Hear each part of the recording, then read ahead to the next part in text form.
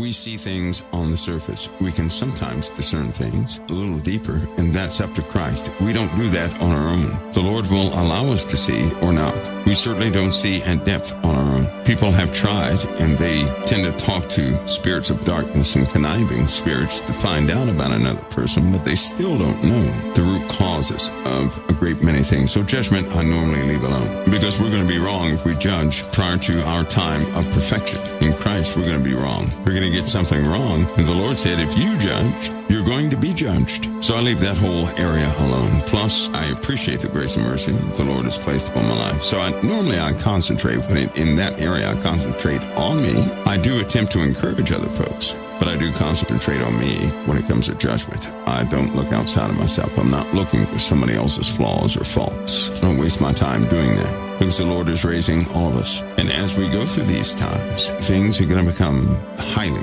spiritually charged. And that's another thing we can never forget. All of these conventional happenings in the world, the wars, right? All of these, the protests that are coming, large-scale protests are coming. You guys do know that, right? People are going to be angry, quite vicious. These things will come, and these things will always be, because people are always trying to get their own will across. But in our case, when they come, we must never forget the root causes of these things, where the battle truly lies. You can go up to a person and stop a person from committing a crime, but you cannot take the motivation of that crime out of their hearts. That means you can stop that crime for the moment. They may do something worse, a day later. So the true battle is against the spirits that influence people. And God gave that directive to us. Do you know that? You can stop something physically, but you're not really stopping anything. All you're doing is delaying the inevitable. But if you stop the spirit from operating in the person, now you've done something. Now you've really freed someone from the bondage of darkness. And now that person will not commit themselves to act upon the darkness that often invades men. That's where the real battle is. We would do well to remember that, right? Because people waste their time. They try to change the physicality of a person, when later on the person just goes, or that spirit may jump to somebody else. You guys have noticed this in your home. You get one child quiet, or you end one dispute in the house, and it jumps into somebody else. Possibly, maybe you and your spouse are arguing or something like that, and you notice some sort of an off spirit between you two. Once you guys get settled, it will jump right into somebody else in the household. So stopping the argument between two people, that's one thing. But if you don't kick that spirit out of your homes, if you don't deny it entry back into the home, you're just delaying the inevitable, and it will hop from person to person to person. And many of you, if you sit back and watch, you can see it quite clearly. But God has empowered you to put an end to that. You can spot these things, boot them out of your house as often as you can, and they cannot corrupt your loved ones anymore. You've been empowered to do that. But if you don't function spiritually, you're going to be drawn in by way of the flesh. You're going to have arguments, and all these things will happen in your homes. If you do it according to your own understanding, you're still going to have it. You can be free of those things. You absolutely can be free of those things. But you must first seriously rebuke it yourselves. You can't agree with it and expect it to leave. Because if you do agree with it, you just invited darkness and the cousins of darkness into your life. So don't agree with it. Don't agree with arguments. Don't compensate it by saying, well, arguing is healthy. No, it isn't. It's very destructive. We're not to have debate within us. There are too many Christians out there who really think debating is good. No, it isn't. Debating is just what Jesus said it was. Evil. People are full of debate. They're also full of violence. They're also full of rebellion. And you'll notice those common traits within a person who likes to argue about everything. Or they just randomly like to state their opinion or disagree. It does not edify. Which brings up this point. The Lord said everything we do in the body of Christ should edify. We should edify one another, not tear each other down. Iron sharpening iron is not beating something to pieces. Iron sharpening iron is when you compliment the good in somebody else. See, there's a method in life. So let's name some facts. Fact number one, every single person on the earth has darkness in them to a degree. All right, so newsflash. Everybody on earth has a bit of darkness in them. You all have that? Everybody. And we will not be free of that darkness until we are totally delivered. In fact, once a person is absolutely free from that, they're no longer on this earth. They're not among the land of the living. There was one perfect human being that walked on this earth. He came in the form of a human being, and that was Christ. Nobody else is going to achieve what he achieved as far as being clean or being clear of sin. Nobody else is going to do that. Everybody has a portion of darkness. So, I hate to upset you if you thought that you had no darkness in you. Yes, you do. But what does the Lord say? That every day we die to our flesh. What does that mean?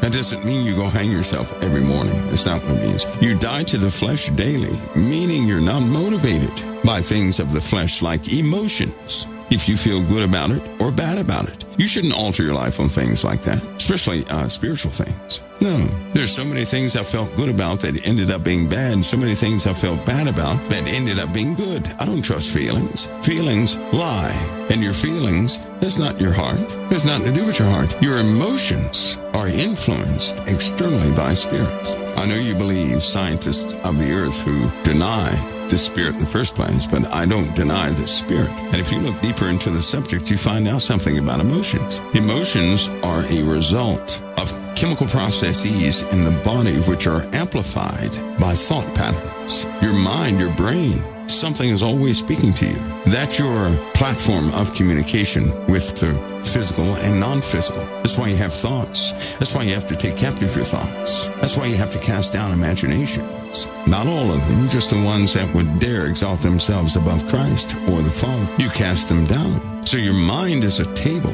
like your kitchen table. And spirits come to that kitchen table to speak with you by way of thoughts. And then when you start to agree with those thoughts or you entertain somebody at the table, the moment you accept it, guess what happens? It goes down into your heart. Once it enters into your heart, it'll start to build up the more you agree with it, until ultimately you speak the very thing you once thought of. At that point, your heart is overflowing with that one thing, regardless of what it is. So whatever you speak, you're overflowing with. If you speak a bunch of gibberish, you're overflowing with gibberish and chaos. If you speak violently, you're overflowing with violence. Some of you should have known that before you went and threw yourself into the hands of certain people when you were dating, because you heard the violence. It just wasn't against you. You guys have seen this. You ever sit down with a person, they're always talking about somebody else, but they're not talking about you. And you say, ooh, I like this person, but every time you see them, they've always got a problem with somebody else. That's a warning. You were drawn to this person and you ignored the fact that this person was blaming everybody but you. Then the day came when you became the target. You failed to realize that what a person talks about, they're full of. They're overflowing with it. And these people were already compromised. But you had the can't help it, and you ran to it. And it backfired because you ignored the fact that they were overflowing with violence, they were overflowing with gossip and all these other things, never realizing that one day, because they're overflowing with it, they're going to have a target. And if they run out of targets, well, then there you are, all by yourself. You become that target. How many found out that's real? So we get warnings. If we would look at the Lord's principles, really investigate his writings, apply it to our lives, and look at his principles, not to figure it out like we're some scientist or something like that, but look to apply his word to your life. Not to solve somebody else's life, but to apply to your life, to understand who you are, to understand how you operate. You'd be shocked of how many processes you find that are constantly in motion, that if you could identify them, you could save yourself a lot of lumps on your head. You know those cartoon lumps? After one of the cartoon characters gets hit by something and a big mountain lump pops up? Those are lumps, knowledge knots. That's what they are. You can save yourself a lot of trouble. We must never forget these things. And the root and the cause of all things are spiritual infiltrators. Satan did not come to Eve with a big booming voice. That's not what he did. It's almost like he stalked her. I know the Bible does not go into any deep history about the garden, but he was a serpent that says, enough. Serpents do stalk their prey. He knew everything God told Eve. He knew all about Eve. And he spoke to Eve on her level, where she could understand, to defy what the Lord said. Those are serpents. Like if you go to a church and your pastor says one thing, but you got somebody in the pews right beside you. He's wrong on that one. See, you might want to get away from that person, because that person is doing Satan's job. period. You all see how that works? That's how Satan recruits, by the way. When you're in a church or something like that, local assembly, and you begin to notice things, chances are the Lord put you there to pray for those things you notice that are not right. Not to point at them, get up and turn your back and walk out. No, but to pray for those things that are not right. That's how you make a difference. That's exactly how you make a difference. That's why I constantly ask people, pray for me in those areas that you may see. If they're not right with the Lord, you better pray immediately and go to bat for me so that I don't stay in those areas. That way you do the angel's job. And if I see something in your life, I'll certainly pray for that area in your life. I don't have to tell you either. That's the beautiful thing about prayer. We have access to the throne to petition God for things that we see, and He will do something about it. See, I can't do anything about your life in the immediate form, because if I put my bumbling fingers into your life, I may mess up something else. And we should all know the patterns of men. Everything they attempt to fix, when they fix one thing, 7 other things break down. I do not approach the Lord haphazardly, nor do I take that ability to pray for granted. So I just don't whip out prayers left and right so you guys can hear prayers and say, ooh, amen. I don't do that. Prayers are serious to me, right? Because you're addressing the Creator of all things, who's coming back to this world, who has been separate from this world on purpose for a long time so that we could live, so that His brightness will not destroy us before we ever had a chance to start being cleansed. So I know who I'm approaching, and Christ Jesus, that word goes through Him. Jesus presents our prayers to the Father, or they don't get to the Father at all. So I know these things. So I'm always watchful of who I approach. By the way, that's called faith. And when I do approach Him that way, having investigated things in the Word of God, never to prove somebody wrong, but always to lift that person up. Because when you want a person free, you're not going to look at something they're doing wrong to convict them. You're going to start begging the Lord, don't let this person fall into the trap that got me. That's what you'll say. And the wiser you are, the more compassion you're going to have. I do that so many times. I don't want people to fall into the same traps I fell into. So a lot of prayer indeed is what I have. But I always remember who I'm approaching. And when you know it, you do something that thoroughly, you're going to always have an answer. I told you guys before, it's not bragging at all, but I just don't haphazardly approach the Lord. So all my prayers are answered, and I'm very grateful for that. I do not pray for anything for me. I don't, because the Lord said He would already take care of me. As I walked in His will, He would take care of me in those areas. So I trust His word. I need not pray for me. I need not pray for anything of myself, but I do pray for others, especially when I see them under assault. You see a person out there in the street and they're cursing, their mouth is foul and everything else, that person is losing. You don't condemn that person's losing. You see people in the world committing acts of violence and everything else, those people are losing. They're at the gates of hell itself, and if they die in that state, having done what they did without repentance, they're gone. That doesn't bother you guys? Some people are willing to push people right into hell itself. I don't have that heart. I'm not willing. The judgment has not happened. And anybody who's willing to push anybody else into hell itself, they themselves are going to live a chaotic life, because God will put judgment on their heads. And they'll have no freedom by way of Christ and the Lord Himself. They'll have no freedom because they put themselves in a position to be judged. And in our present state, you don't want to be judged, because you're going to be found guilty, not innocent. How many of you desire deliverance? Do you remember your own lives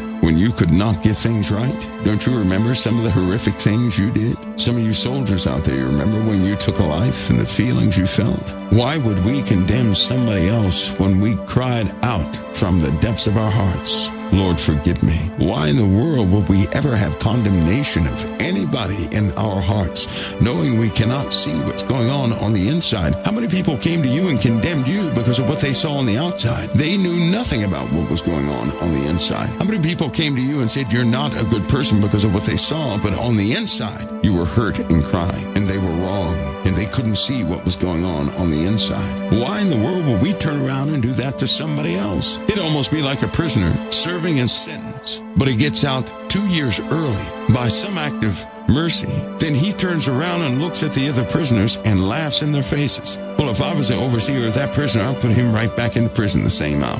Now, so you're laughing at your fellow inmates? You were released by somebody's mercy, not by your own doings. And you're going to laugh? Well, you got to go back. You're going right back into prison, my friend, because you didn't learn anything. You're not expressing mercy. You're not accepting grace, but you're utilizing mercy as a tool to further your own agenda. Back you go into captivity. You don't think the Lord does us the same way? When He shows us mercy and grace, and then we sit there and laugh at with somebody else who has not gotten it yet the way we have?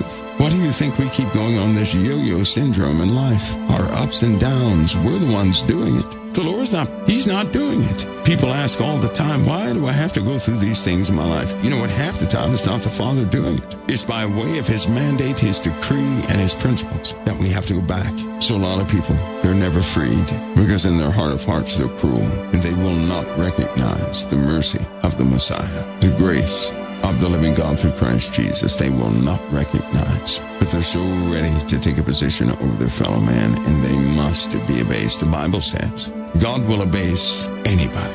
Abase means to bring down low. He will abase anybody who starts going up that ladder of pride. When you start lifting up yourself, denying grace and mercy, you're going right back to the bottom.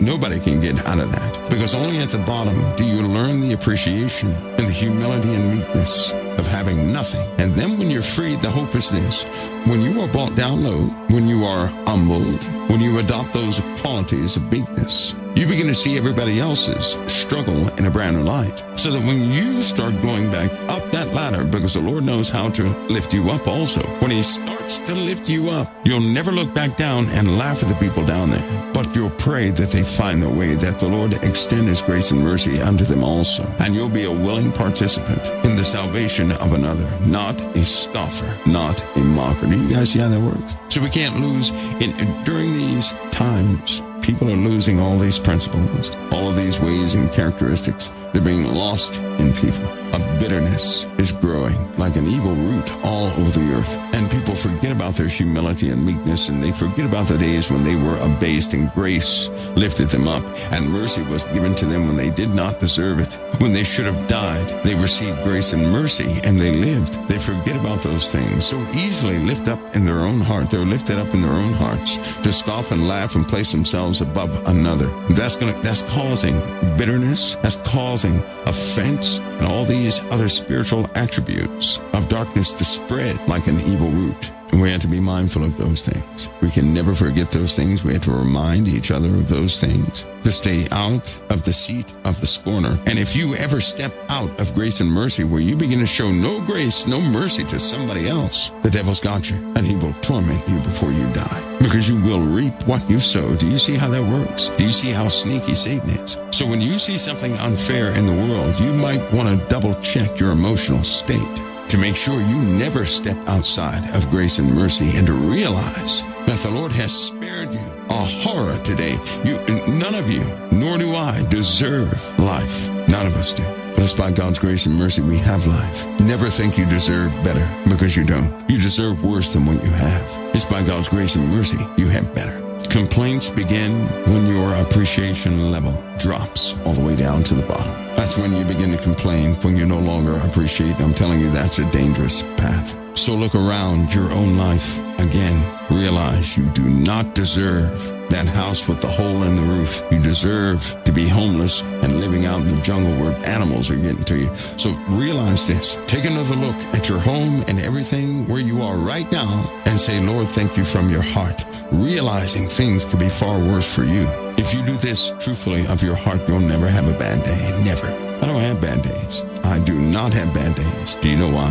Because I know I do not deserve any mercy. I don't deserve any of God's grace. And every moment I receive it, it is a huge blessing. Always grateful. So guess what? My days are always good, because I can see the good the Lord is doing in my life every single day. And when I have big losses, and God knows I've had some big ones, I look at the small, these losses, I call them small in the earth. I should lose everything, but I didn't. You're blessed. You have an ability to communicate. You're blessed. You have an ability to see. You're blessed. You could have been born in a different country. You're blessed. Remember those things so your heart does not get bitter, because many hearts are going to become bitter during this time.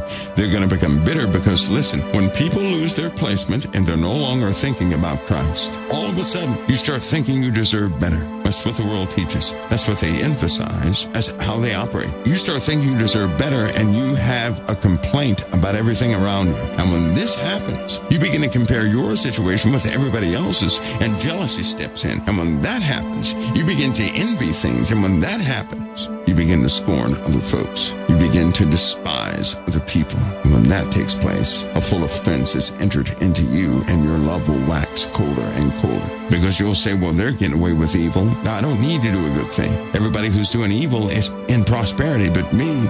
And you don't know that these prosperous people are living a nightmare behind the cameras. You don't know that part. They have sold their bodies over to industry to be utilized of them. They don't even belong to themselves. You don't know that part. You see the outside, how glamorous it can be, because that's what they market and advertise. But you compare your life to them, and then you say you deserve better.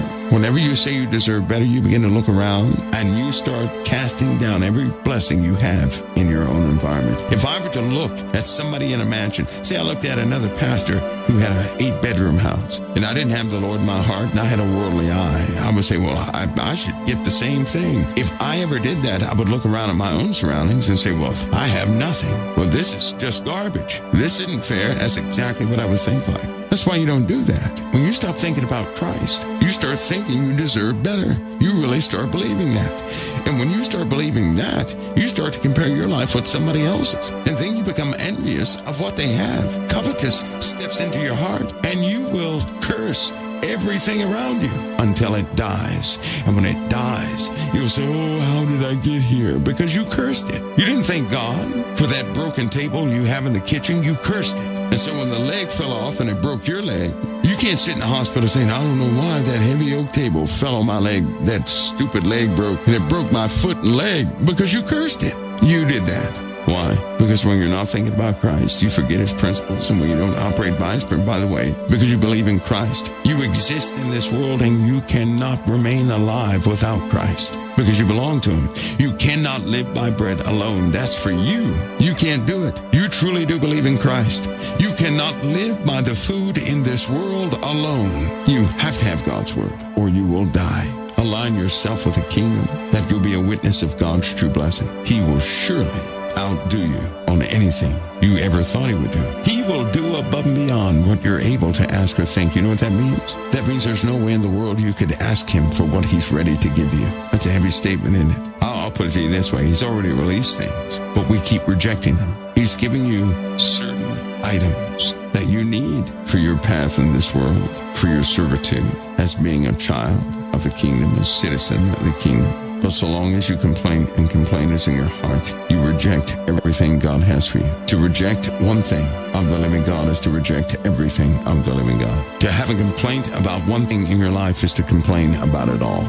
We don't get a pass in that area. Take another look around where you are. Realize that you don't deserve it, but God has been merciful. Realize that your sin should have brought you absolute and total destruction, but the Lord said no. Realize that your situation in the past, it should have consumed you. Some of you should be drug addicts on the street with no hope of ever having anything more than a box to sleep in, but the Lord said no. The Lord said, this one is mine. And you believed. Take another look around and have a thankful heart. If there's a complaint within you, then you think you deserve better. You have to take that to the Lord and settle that. You have to jump back into his word again. You have to know the story of the Messiah again. So that's never in your heart. Because once it's no longer in your heart, you're going to start saying thank you for everything you have in your house. Even the things that don't work, you'll say, Lord, thank you for the time it did work. And I'm telling you, miracles will begin happening. You'll be a witness to God's goodness. You'll be so on fire from what the Lord is doing in your life. You know, I hear people say that all the time. They want God to be immediate in their lives. Let me tell you something. When you're thankful for everything, when you come to your senses and you realize you don't deserve anything, but you start being thankful for everything, even the broken things, even the things that didn't work out, you say, thank you, Lord. And if something was taken away, you say, well, Lord, it couldn't have been mine, but I thank you for the time I had it. When you have that thankful heart and you're no longer complaining, you're drawing close to the living God, and we know what the scripture says. You draw nigh unto him, he'll draw nigh unto you. And when that happens, everything is altered in your life. The moment you have a complaint, things begin to break, fall apart, and get destroyed. And you know I'm telling the truth. Get rid of complaints. Have thankfulness in your heart forever. You just can't do that by way of your mind and say, yes, I'm going to do that. No, it has to be in your heart. And when you have that in your heart, and when you're looking around really giving deep thought to everything, you'll start saying thank you. Don't ever forget how you went against the living God. Never forget when you denied him, when you just did not witness his name before other people. Don't forget those things about yourselves, because so long as you remember those things, you'll say, Lord, thank you, because I deserve death. I don't forget my sin, because I know who I am. I say that statement all the time, and what that means is I know the sins I have committed, and because I know the sins I've committed, I know there's no way I should have any favor. Everything should be far worse. I am so grateful for the smallest of things. Small things blow me away. I get overwhelmed like that. That's just my life. I don't have these days like other people have. I do not complain. There's no complaint within me, because I know I don't deserve. Even the tiny I have, I do not deserve it. But that is God's grace and mercy. It's like finding the kingdom of God. And you guys remember the story I told you about this guy who went and found this beautiful place. He hunted and he searched, and he found a place so beautiful. And there was room for everybody, but nobody was there yet. And one of the first things he did was he said, there's room for everyone here.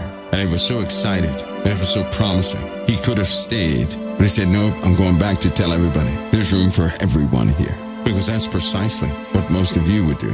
If you found a place of freedom, a place of absolute good, there's no way you keep it to yourselves. You would run, go back and tell everybody you love, come and join me. I found this place. A place where there's no more of the stuff we're going through. All that stuff is gone. It's a total different place. Come with me. That's what you would say. You would search the world. And if you couldn't find enough people that you love, your immediate family members, you go out to everybody else knowing they're part of the human family, and you would tell every single soul, I found this place, and there's room for everyone. You don't have to stay in that predicament. You don't have to stay in that condition. There's a place you can be free of all of that. You would go and tell everybody. That's what happens with the gospel. That's what happens when somebody finds the kingdom.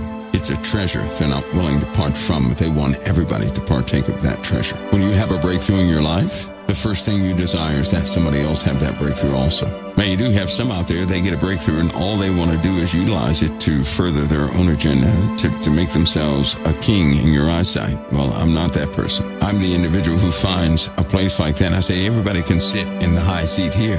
That's the goal here. And I know that during these times, if we're not careful, if we forget these fundamental things, these conditions in Ukraine, things like war, conflict, constant political, sneaky things they do.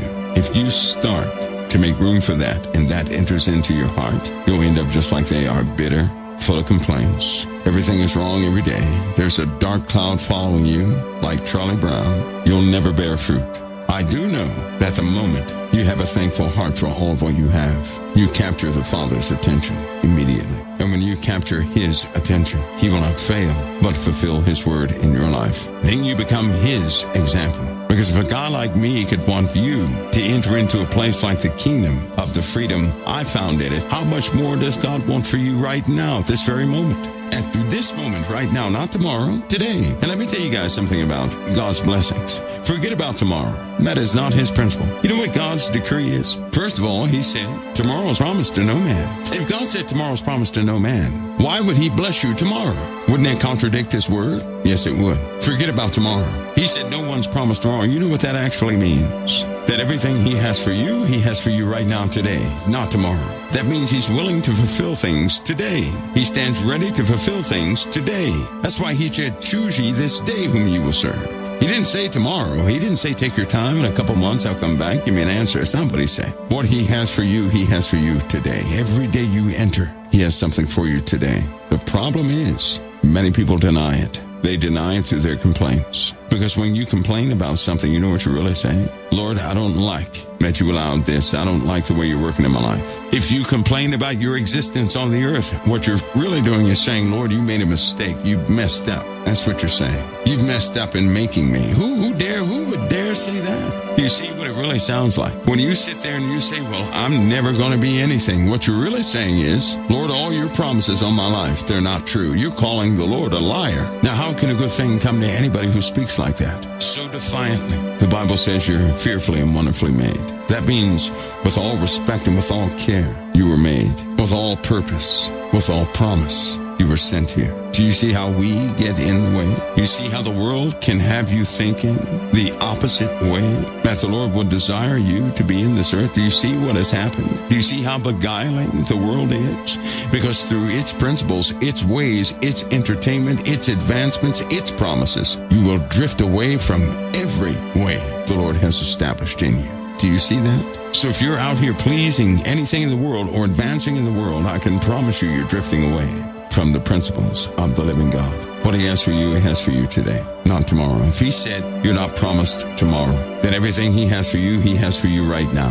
That means stop looking for tomorrow and say, Lord, heal me. Heal me in the future. Stop saying that. Whatever he has for you, he has for you right now. And it's not based on your faith believing that somehow some magical stitches are going to come and hit your arm. No, it's you believing in him, your faith in him. I never tried to believe that somehow by my mind I can make the broken leg be unbroken. I don't do that. That's foolish. My faith is keyed in on the Messiah. I know the Messiah can heal me. And Lord knows I've had my share of healings. I'm always healed. I live in a healing. What he has for you, he has for you today. But do you see the contrast of what happens when you start to operate in the world again by the standards of this world? You're made to be in this world, but not to operate by the standards of this world. You cannot adopt the Charlie Brown syndrome. We think we're wise in all of our statements. But so I'll share something else with you. But I want God to know something. But I'm sincere with the Father. I do not tell you. I don't advertise it. But I want you to know something. I will let you know about it. But when I want my Father to know, I don't show everybody those things. Because it's not for everybody to see. It's for him. I know this is a hard one. Don't advertise your drama. That's disingenuous. When you do that before people, all you do is draw sympathy. But you're not talking to your Lord and Savior. Because when you're talking to your Lord and Savior, that's intimate, not public. That's very sincere. And if you're looking for your answer from him, why would you tell everybody else? When you're around your brothers and sisters, edify them. Seek to work and labor in the fields. But if you have an issue, you can't edify, can you? That's when you go to the Lord in your secret place, in privacy.